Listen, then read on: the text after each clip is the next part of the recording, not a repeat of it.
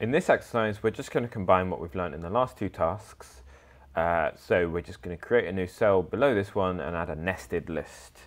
So this cell is highlighted but not active. That's what the blue bar means. So if I press B, I get a new cell below this one. If I press M, it converts it to Markdown. If I then hit Enter, I'm now inside the Markdown cell and I can start to add my own text.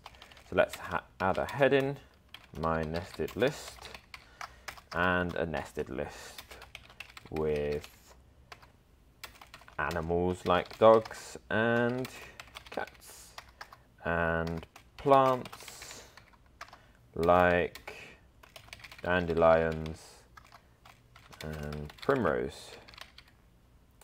And then if we render the cell by pressing Ctrl Enter or hitting the play key above, you can see that we've got a header with a nested list of 2 levels.